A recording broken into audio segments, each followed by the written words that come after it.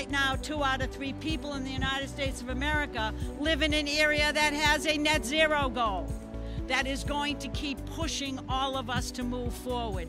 That's how we're going to grab the future. If we marry it with significant investments, we won't just grab that future, we'll win it. And one of the things that struck me over the past week at COP26 is that there is a sense of real urgency and commitment.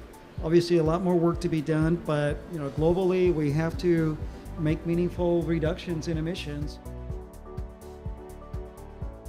What LCRI does is also make sure in 2030, looking forward to 2040 and 2050, we have the tools in the toolbox to take out the last 20% on the electric sector and to also take the transportation industry and buildings from their glide path to deeper glide path. Right now in worldwide in the US, almost 20% of the energy that we use is electricity. 80% is not. In 2030, it could be, there are ambitious plans, it could be 25, 30%. In 2050, it could be 50% of the energy that we use is electricity. What happens to the other 50%? And that's really what the opportunity of low carbon resource initiative is. Give EPRI a lot of credit. They were able to generate an idea that in turn generated momentum and interest not only from EPRI's own members but from outside of the membership, and has pulled in a number of other companies and actors.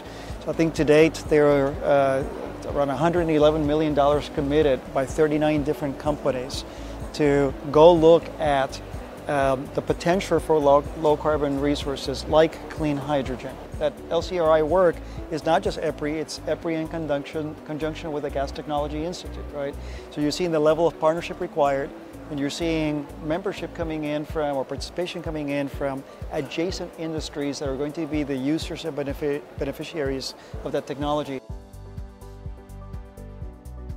In order to achieve global decarbonization, we must think about all of our resources, all of the tools, all of the collaborative innovation that's out there, and be able to bring these energy sectors together in order to come up with global solutions. We also work closely with the Electric Power Research Institute. They help us do cutting-edge research to find the next generation of no-carbon technologies so that we can be carbon-free by 2040. The announcement on industrial clusters with the World Economic Forum. And so those industrial clusters are going to bring together both supply and demand so that they are co-located and can, per sector, reduce their carbon. For us at National Grid, we're looking to electrify our fleet, which I know others in the EEI membership are doing as well, to make sure that we're doing everything we can to minimise the impact. And what I see in other companies, both in the US and in the UK, is actually everybody stepping up and actually setting these ambitious targets. I also want to mention the role energy efficiency plays in helping us reduce our carbon emissions. Since 2007, the company has had energy efficiency programs that have allowed us to take 1 million tons of carbon emissions out of the air. The best kilowatts that we don't use are those ones that we save by energy efficiency. I think we're seeing a blurring of line between electric utilities, gas utilities, and oil and gas, because the interest in low carbon resources is among all three. Now, electric sector is still the tip of the spear. We have to get cleaner. How deep and how quickly we clean has to be really very thoroughly understood.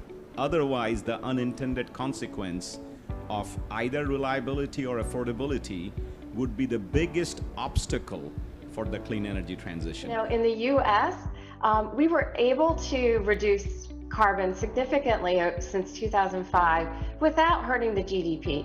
So it can be done, although I'll say that we're going to go significantly faster and do a whole lot more, but I think we can figure it out as long as we plan for it. We've got to take the long view while we're working on the short view.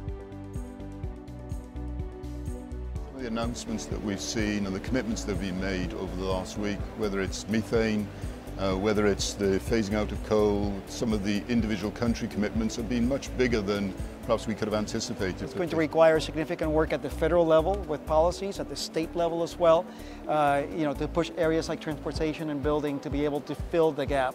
But we're confident we can get there, and we'll need partnership from across the industry, with government at all levels, and frankly, partnership with our customers in other sectors, because that's where a lot of the hard work will be done. But there is enough public investments that are going on that will give us a very rich data source to understand how these technologies perform in real life.